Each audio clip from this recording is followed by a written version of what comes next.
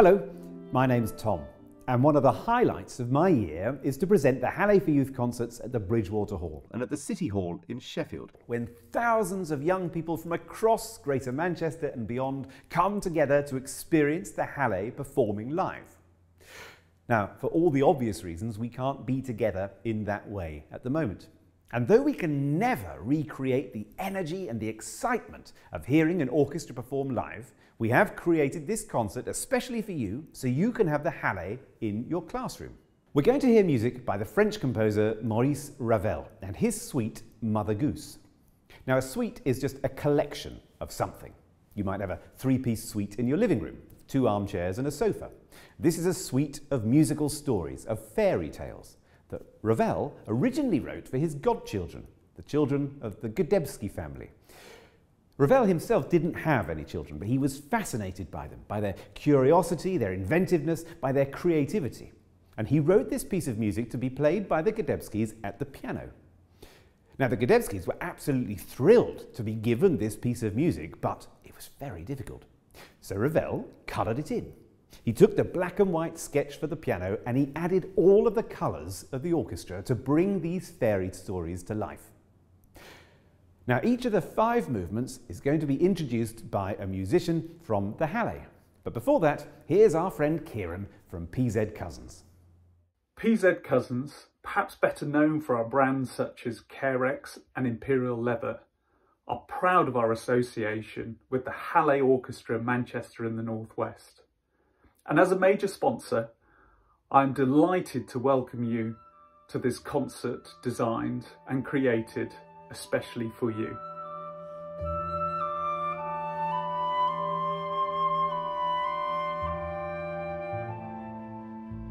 Hello, my name's Amy and I play the flute in the Hallé Orchestra.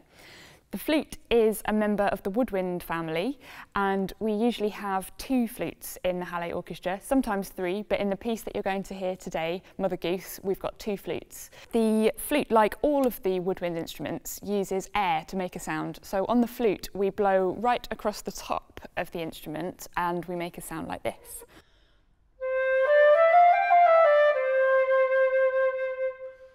It's very similar if you've ever tried to make a whistling sound by blowing across the top of a bottle. It works in just the same way. This flute is made of silver, but they can be made out of lots of different types of metals or sometimes even wood. The flute is one of the highest pitched instruments in the orchestra and the highest in the woodwind family except for the piccolo, which you're going to meet later on. It starts off the lowest part of its range in about the same range as we can sing comfortably. We could probably all sing that note, but it goes really, really high up, much higher than we'd be able to use the human voice.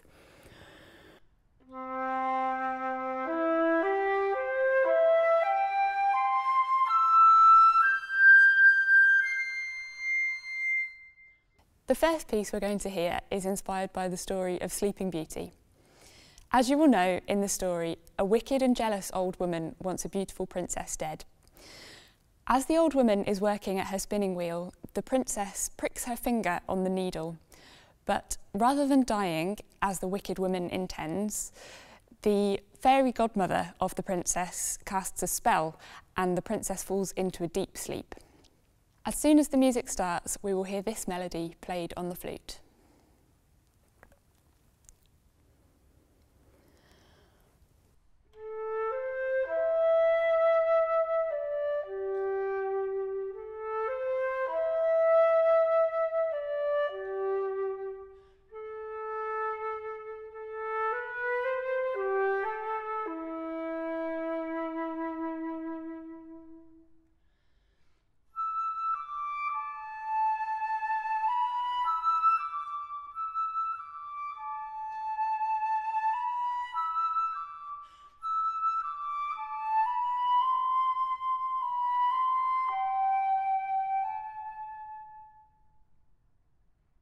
Imagine the princess asleep as we listen to the Hallé perform this Pavane for the Sleeping Beauty.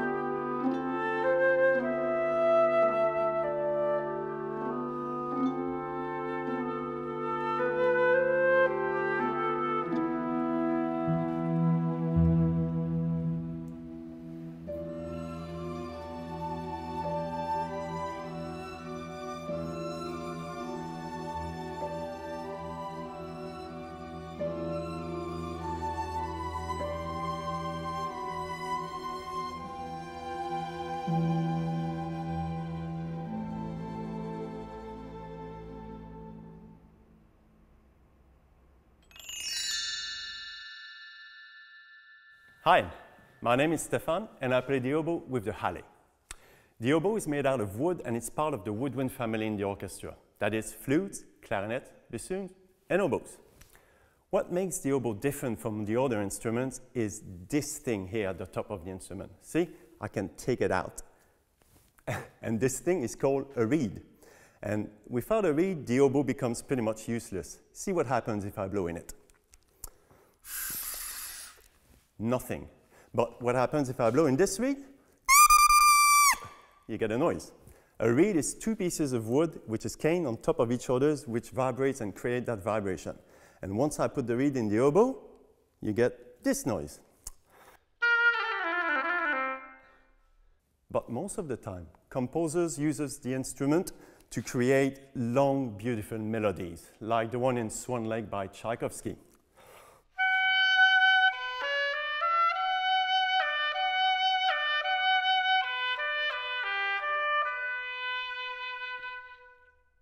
So this is it. This is the oboe.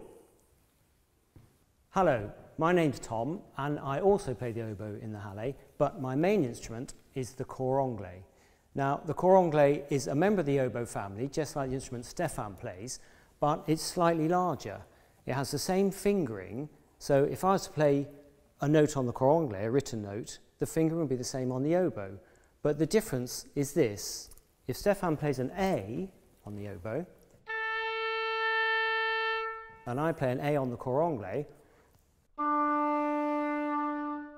so it sounds a fifth lower. But as you could probably hear, it's not just a larger oboe sound, it's a different tone altogether. There's only one cor anglais in the orchestra, and so most of the music that's written for it is for solos. And the solos it plays are usually long, slow, soulful, reflective, not so fast and flashy. And the most famous solo of all, which you've probably all heard, is the slow movement of the New World Symphony by Dvorak.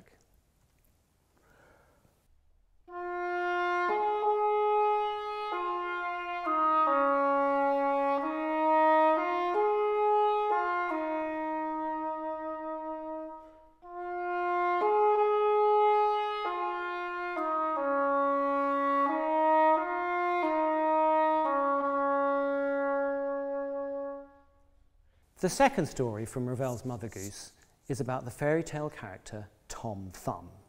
Now, Tom Thumb finds himself outside a big forest, deep and dark and mysterious. But, like all children, he wants to know what's in there. But he's a bit scared of getting lost, so he comes up with the ingenious idea of sprinkling breadcrumbs along the path as he walks, so when he decides he wants to come back, he can turn around and he can follow the breadcrumbs. Now, you can hear him walking in this piece as he goes along, but when he decides to come back, he turns around and there are no breadcrumbs left because the birds have eaten them all. Ravel's music sets the scene with the feeling of walking footsteps. Have a listen to the oboe and the cor anglais playing Tom Thumb's walking melody as he wanders quietly through the forest, carefully dropping his crumbs of bread.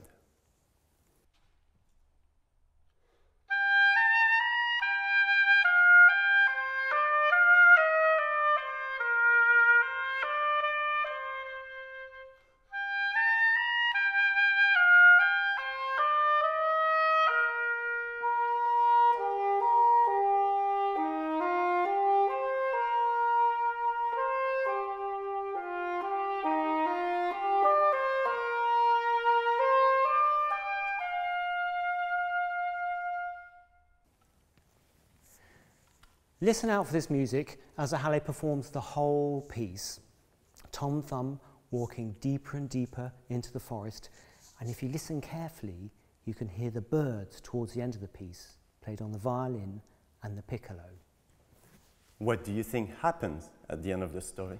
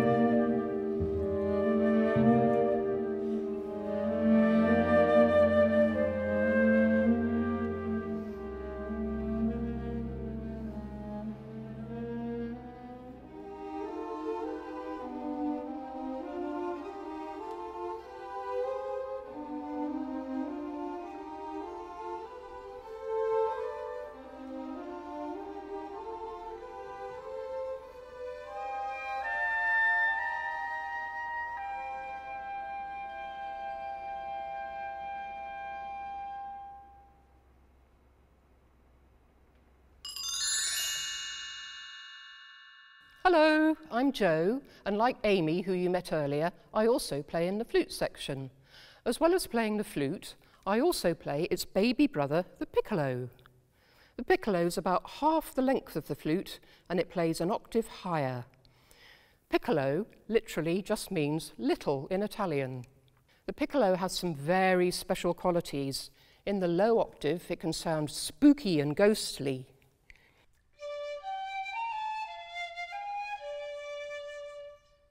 In the middle octave, it can sound quite sweet and innocent, as you might have noticed in the previous movement, Tom Thumb.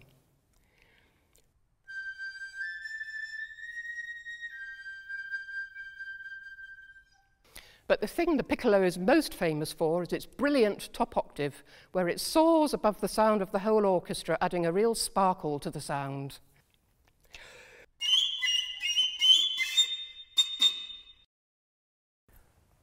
My name's Dave, and I'm the principal percussionist of the Hallé Orchestra. Percussion is basically anything that you can hit, scrape, bang, shake, or rattle, many of which you can find in your percussion trolley at school. My favourite percussion instrument is the snare drum. It's great for playing really exciting marching rhythms.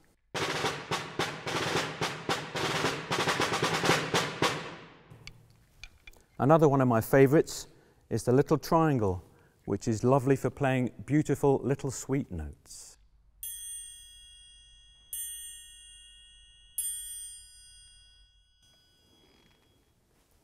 In the orchestra, I like to think of us as the icing on the cake.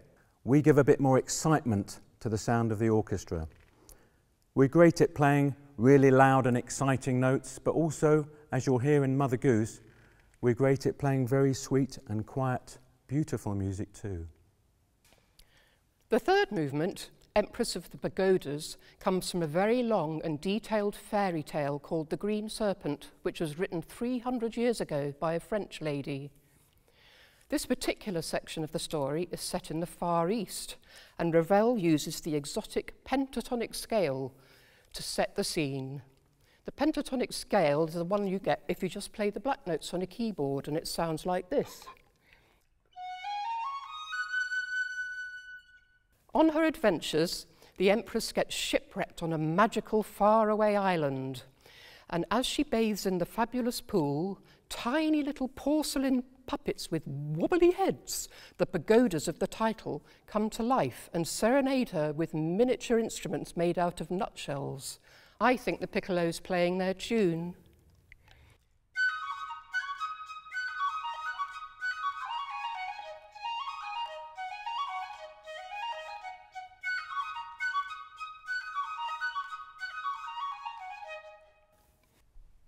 In this piece, the percussion section play many different sounds to create different colours to take you to this faraway magical land. The xylophone plays this tune, and you can imagine the Empress being serenaded.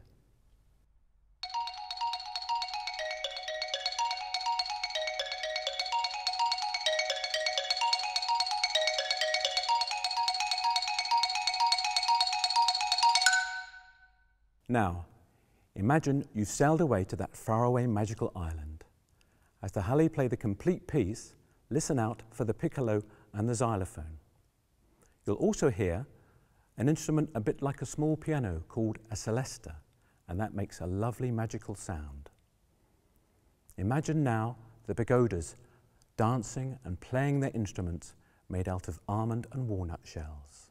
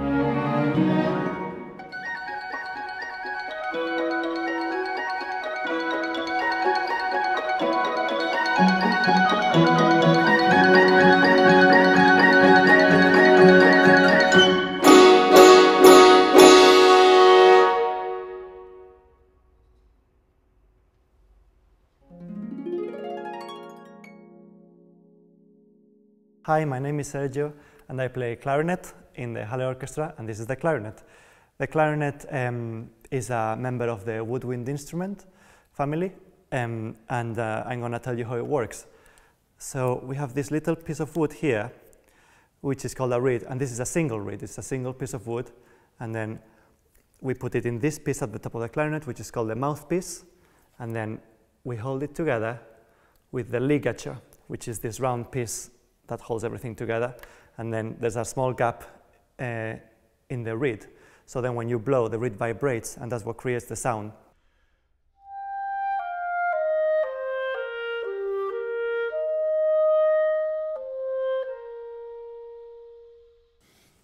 Hi everybody, my name's Simon, and I play this rather unusual instrument in the Hallé Orchestra. This is a contrabassoon, and it's quite rare. The contrabassoon is also a member of the woodwind family, but because it's so much larger than, for example, Sergio's clarinet, it plays a lot lower. The contrabassoon plays so low that, unlike Sergio's clarinet that is just one long tube, the contrabassoon is actually one long tube that is doubled over on itself again and again and again. If I just explain to you here, we blow through the crook and the air goes down this side. It turns around at the bottom and comes all the way back up to here. The air goes all the way down again, right to the bottom of the instrument. It turns around again and through this top tube and out of here, which is called the bell. So if you can imagine, it's just a huge long tube that's been folded in half again and again and again. So in the next story, which is The Beauty and the Beast, we first hear the beauty, which is portrayed by the clarinet, and this is how it sounds.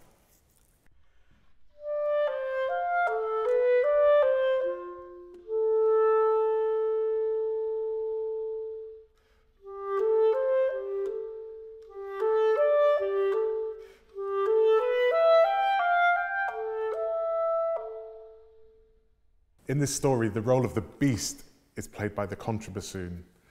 And in contrast to the clarinet tune, the contrabassoon is given a very angular and rather threatening melody, which goes like this.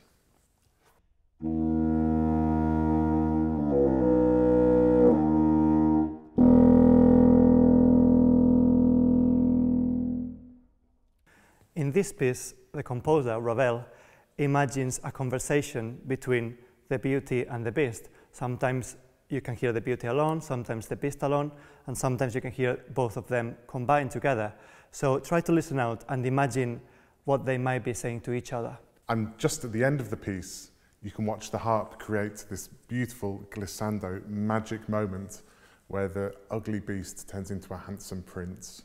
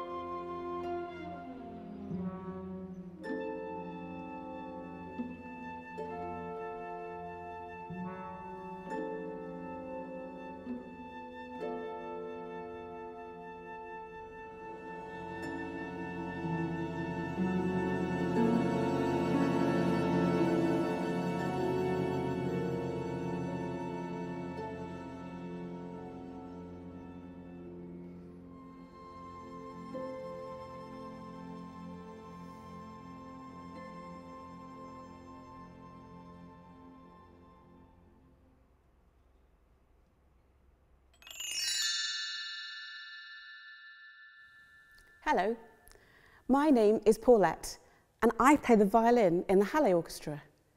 The violin is the smallest instrument in the string family, so it has the shortest strings. Its strings are also thinner, so vibrate quickly. The viola is a little bit larger than the violin, so plays lower notes. The cello is even larger than the viola, so plays even lower notes. And the double bass, you guessed it, is the largest instrument in the string family, so plays the lowest notes. There are two violin sections in an orchestra, the first violins and the second violins. The first violins often play a melody at a higher pitch than the rest of the string section. I play in the second violins. We play rhythmically and harmonically. We set the scene and character of the music. All string players make their sound by drawing their bow across the string. This creates a vibration.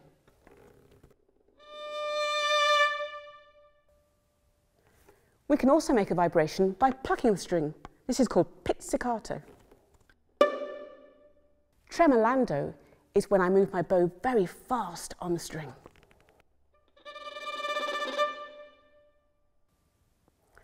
I can make a really scary noise if I do tremolando and play close to the bridge of my instrument.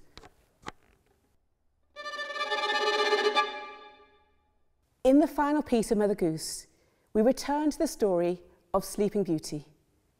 The music begins quietly and gently, a blanket of calm. We can imagine Sleeping Beauty lying peacefully in the enchanted garden before the prince wakes her.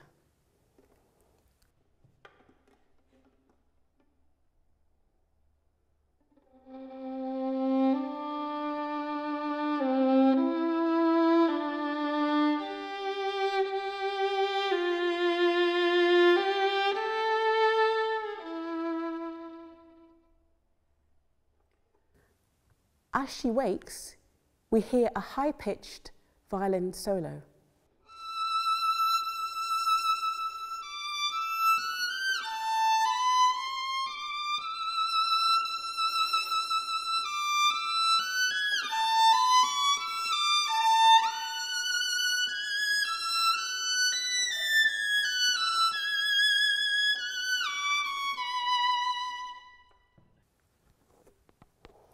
Listen out for this music as the Hallé perform the Fairy Garden. As the music continues, it gets louder and louder. The piece ends in celebration of the prince and princess who live, as they always do in fairy tales, happily ever after.